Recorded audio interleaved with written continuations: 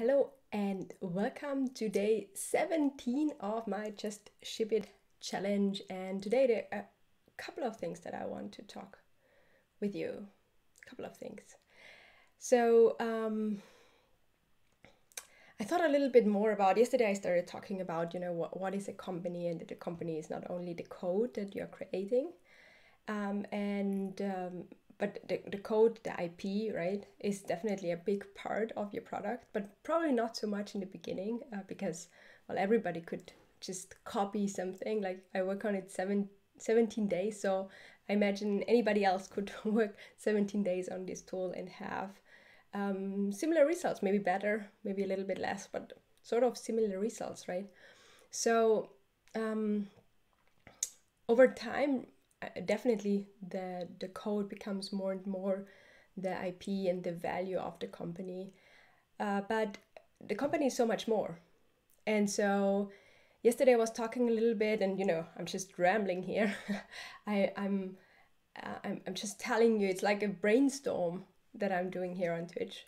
And so I was telling you about how I would like shift the gears, and this is also what I had planned already in the beginning, right? That I'm developing, but I'm not focusing the whole 30 days on development, but there should be something else. And this something else was definitely meant as, well, I don't want to develop a tool and then after 30 days I'm saying, ta-da, there's the tool, right? I don't think it works like this. And so even though we have that in the grand scheme, right, so that this means also over time we have to develop something else. So I think probably a sprint of 30 days just developing and heads down is actually okay. But I just wanted to have this ship it challenge, like a tiny micro iteration of something bigger, right? And so I wanted to have some elements in it already from this other perspective, whatever this other perspective means, right? And so I was thinking about the user, about the customers, talking to customers. And one thing that I'm really, really lucky right now is that I have already one customer. I have already one user. Actually, right now it's an early adopter. And so it's also not a customer in the sense that they're paying, but the good thing is that they're giving me feedback, right? And I can really interact with somebody and not just develop the tool by myself. And I told you about the demo that I gave, and the verdict was actually that it's a useful tool, but there came even more out of that, right? So it was as useful that the VP of the engineering from this corporation considers, or they're considering even sponsoring, or I don't know exactly how we are going to do that, but like they want to pay that I can develop the tool, right? And so we are going to explore that. I'm not gonna say this is happening, but at least it's a really good sign. People are considering actually paying for the product, which I think is a very, very important indicator if you want to actually create a business out of something, right? Doing something useful means that it provides value, and it has to provide value to a point that people are actually wanting to pay for it, right? So this is, I think, for this early 17 days, I think this is a very good sign. But there's something more. So there was this user aspect that I was thinking about, like how should I involve the user? And in the first 2 days, 3 days, right? I was thinking, well, random people, right? Like that I obviously wanted to get close to my target audience, but I wasn't expecting that I will find them in the first 30 days. So this is actually a big step that I'm already there. But there are other aspects of a company as well. And so one of the other aspects that I was talking about yesterday was like, well, creating a landing page and, understanding a little bit more how to describe the product. And I still think landing page is really important, that I should do it sooner than later, because people can just, if they stumble across whatever I'm doing or promoting or telling or sharing, and they don't have any place to go to sign up to say that they're interested, that's not good, right? That are lost users, lost customers, lost potential people that I can just talk about the tool, that are interested, right? So this would be a big loss. So I actually think that I really should do the landing page and just some simple place where people can sign up very, very soon. But then I was also thinking about defining a little bit more what the tool is about, and making a better description of it, thinking more about the features that should be in there or not in there. Hi Rich, nice that you're joining again. And I want to change plans here. I don't want to do that. I was thinking a little bit more about this today. What would it mean, for me to describe the product, right? The product that I'm 17 days in building. And I think the other part is exactly the opposite that I should do. I should not shout out, this is my tool, this is what it's doing, because this is all coming from me and maybe a little bit from the early adopter. I should ask, I should listen, right? So yesterday I was talking about that a company is not the code, but also the network. So the network is important.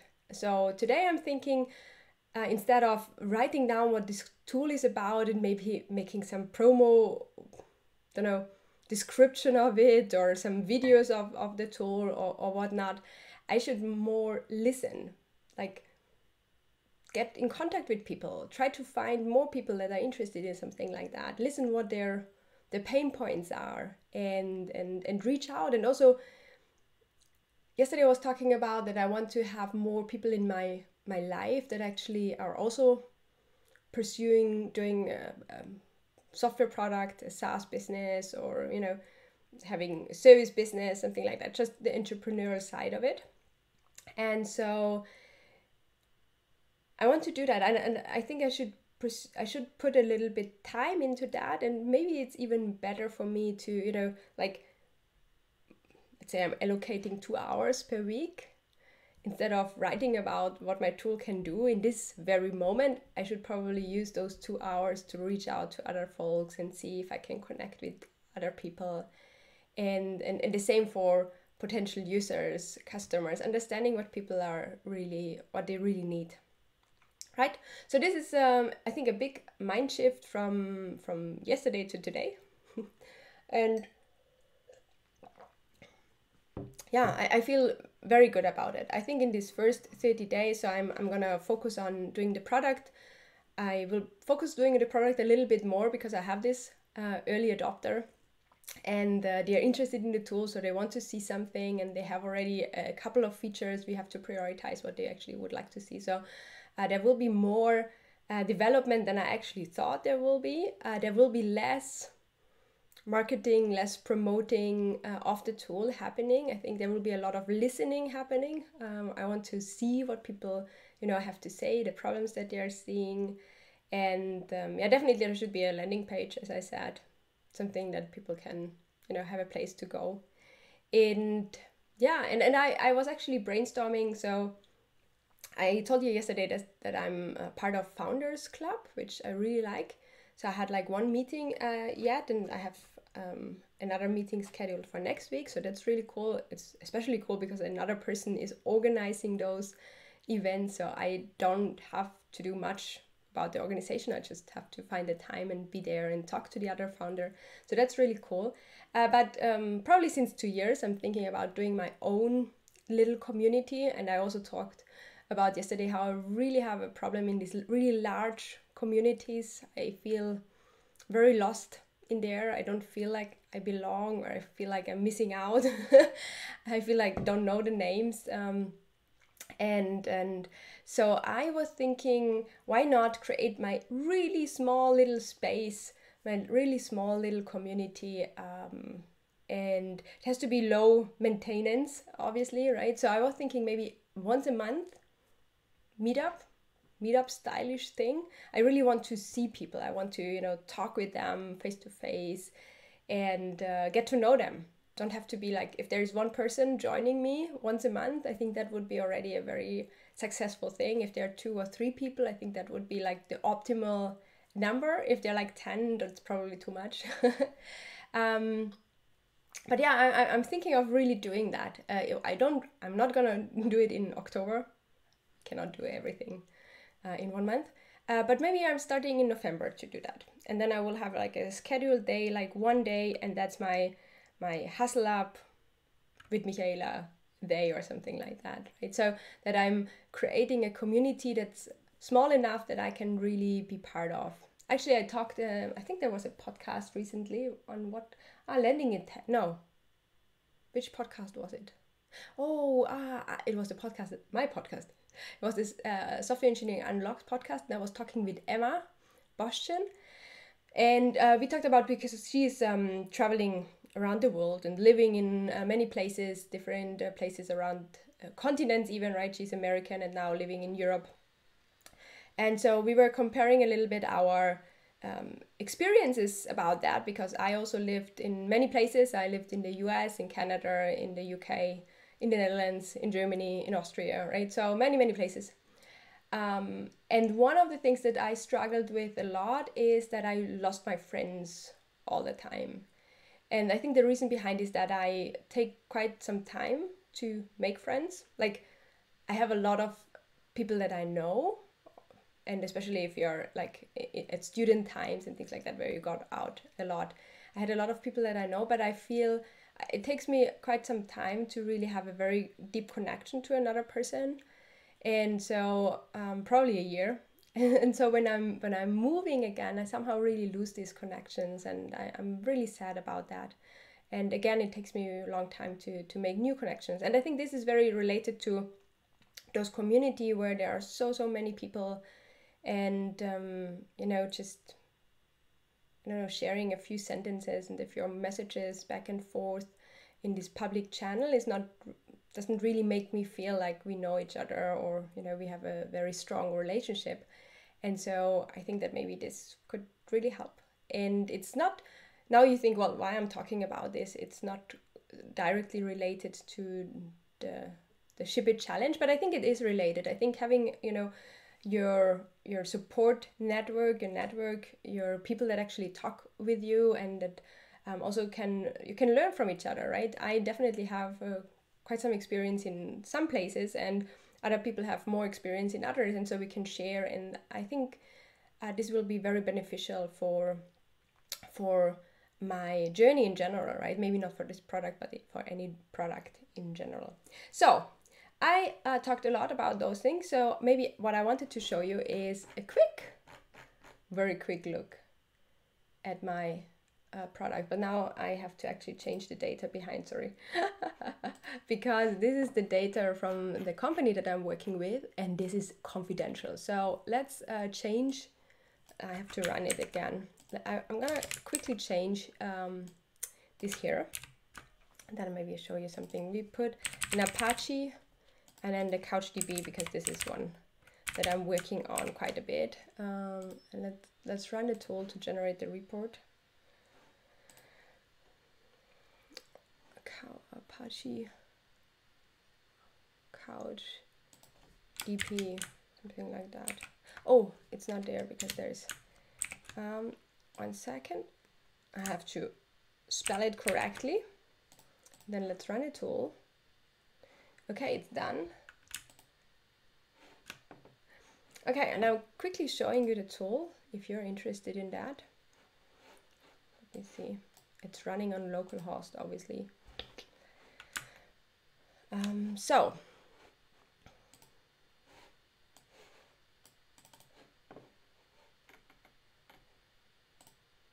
there it is, right? So this is the Apache CouchDB, and it's some participation overview. You see how many of the reviewers, what's the percentage of reviews that are happening here, right? So it's 82% of the things are actually reviewed.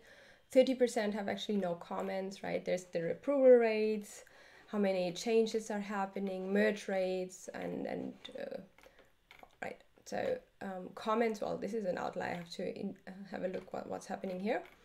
And yeah, and there are also, this is something that I'm working right now on. This is really a very in-depth classification of different kinds of PRs. And so I also try to categorize them with, like, this is really like debugging here and development, right? But I try to give them some severity, like here it's green, there's red, right? There are none, because I haven't really figured out how I should classify them, but obviously it should be orange, right? Or I'm not sure if I should have a yellow in there as well, something like that. I'm exploring, right? And so there's some characteristics of those different PRs, and I want to make a nice visualization also here. I mean, this is really it's not the nice visualization. But look at that, Made with Love by Michaela Reiner.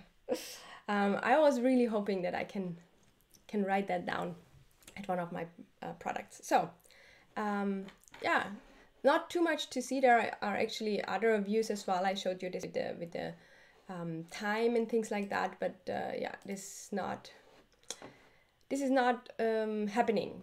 Something else I wanted to show you, which I'm really excited about, and it's not super related, but it's cool, is my SE Unlocked podcast transcripts. Because I think here I'm the first time like an open source maintainer a little bit. Like I'm doing a lot of pull requests and merge requests. Like there are 39 different merge requests that I just received within the last 17 days because of this Hacktober thing, which is really cool. So people are looking for contributions that they can do. And I think it's a really fun thing to do that here as well, because people listen to the episodes, to the podcast episodes, and then they can, if they want, they can improve parts or the whole transcript that I'm providing here. And I think right now, almost half of all my transcript have already gotten some improvements. And I think this is really nice. I feel really good about this. And yeah, something else that I wanted to show you. I just started using GitHub a little bit. Everything else was always private for me, and I was using different tools as well. But I'm working now more also in this open source space, and I did it like, this one is nice as well, all about code reviews. So I'm having like one place where I write everything about code reviews. And so it's like, because over the years, right, I read so much, I heard so much, but somehow I lost a lot of the links or, you know, resources, or I have them in my own notes. And so now I'm providing that actually publicly so people can read, right? These are like company insights, what people are doing, like companies, bigger companies, Facebook, Google, Microsoft, Netlify, Palantir, Quora, and so what they're doing, right, in the code review space, code review articles as well. I mean, I have much more. I do it slowly. I have a long list that I have to, you know, sort into this thing. And then what a new thing that I started is interesting Twitter discussions.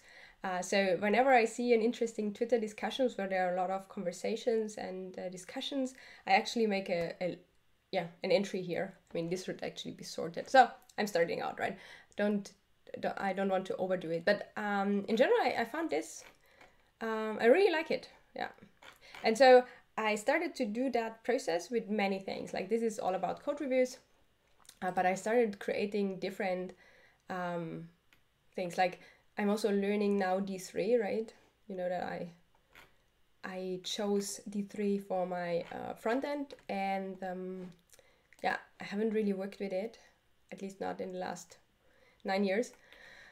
And so yeah, there I have like a little learning D3 resource. I mean, it's really at the beginning, but I like it because I can come back to it and I can see, you know, there are some of the examples that I found interesting, and, you know, I also give them some versions. So things that worked well for me or that I understood quite well.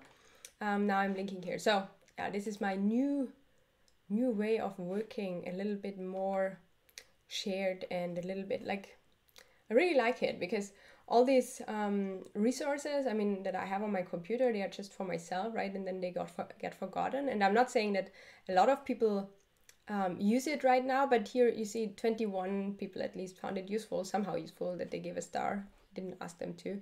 And the same here, like for my code review checklist, for example, I also put that now online, which is nice because people seem to like it, and maybe they are using it, which I think is a good sign. Yeah, so that's it for today. I'm thinking if I wanted to talk with you about something else. Yeah, maybe one last thing that came to my mind is when I was also talking about, you know, I want maybe some mentors. So there's this idea of network, of creating my own community, maybe a few people that I can connect very closely. But what I also do since many years is I'm reading a lot, right? I'm listening to podcasts, so I'm consuming resources that are available, so that you don't have to know the person per se. And I came across a blog post, a really interesting one, actually, from Fish. What was it called? I don't know if I will find it very quickly, but it was about how he actually left now Moss, as he was on the board of directors, and he now left, and that the whole last years were quite dreadful because there were some mismatches between him and actually his best friend before.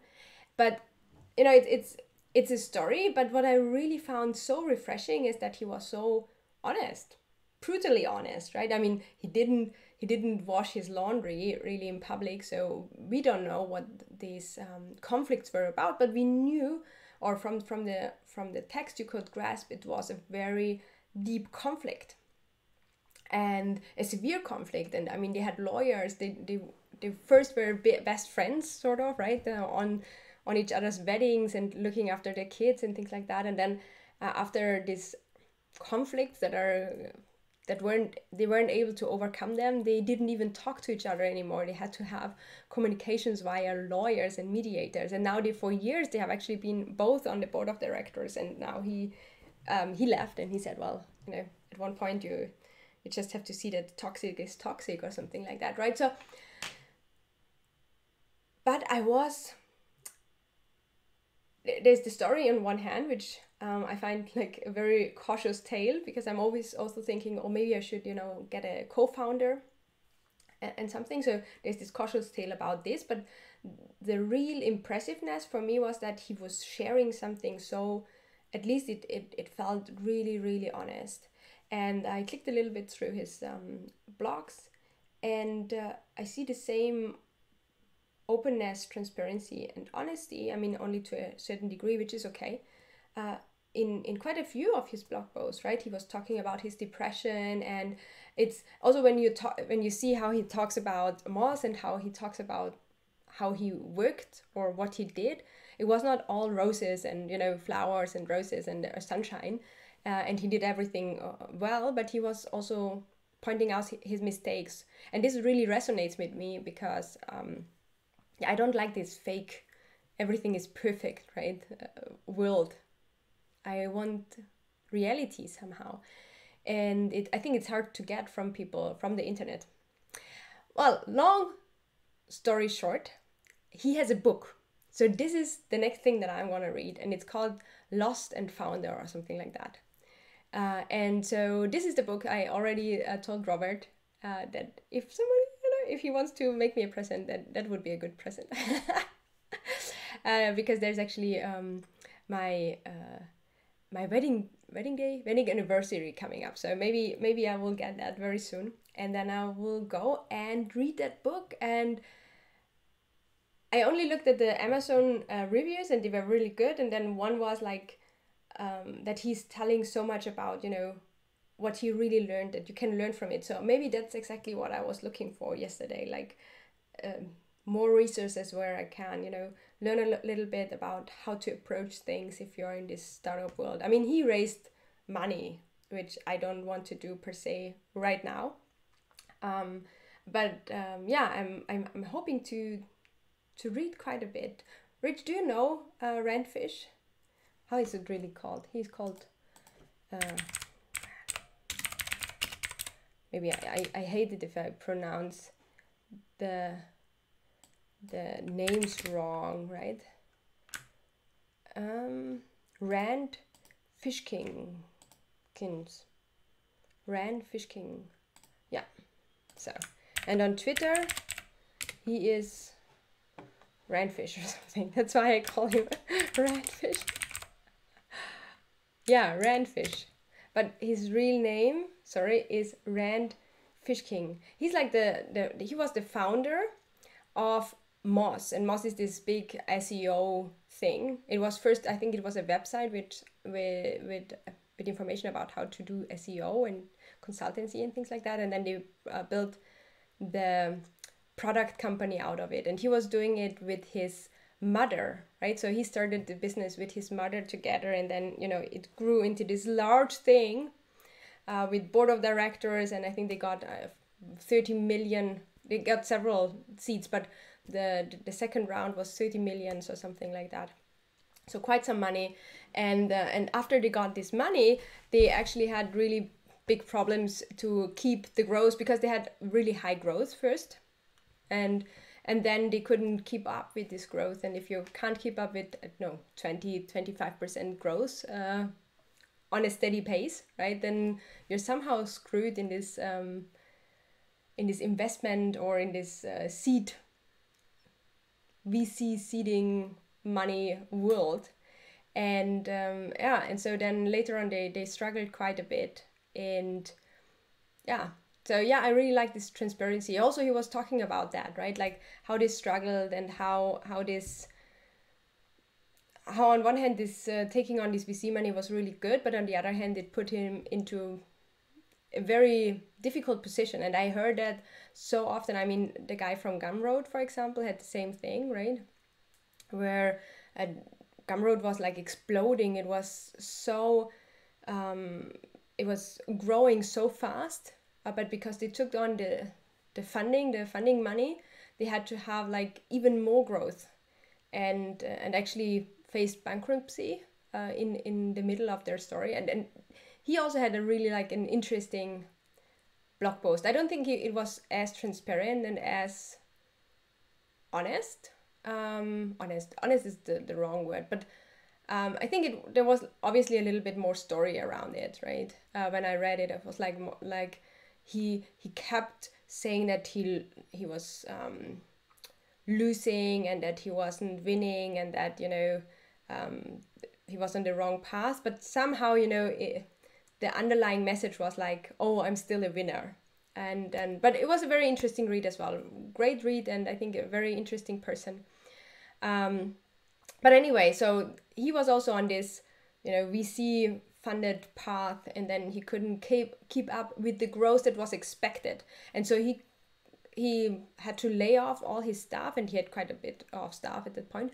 He had to lay off all his staff, and then he actually bought his company back for no money at all, because people were just, it was dead, and he didn't work, and still the company was growing, right? And so it was growing with a steady pace, but not with a pace that is VC worthy, something like that. And so this is also a very interesting read. Anyway, I'm actually too long on this stream already, so 30 minutes. So with those closing words about that, so if you know some cool books about founder stories, or where you can really learn a little bit, but I'm looking more for really personal stories rather than like textbooks. I have quite a few textbooks behind me about a startup, so I'm really looking more for stories of people, how they did their very unique thing, and their unique learnings, which I understand that you cannot generalize from them, but at least if you're reading enough of those stories, I think you can generalize for yourself, and don't have to rely on the generalization that are coming out of a textbook. Anyway, that's what I wanted to talk with you about. Thank you so much for joining in again today, and being part of my journey. We are over half of our streams, and see you tomorrow, 9 p.m. CST. Bye bye.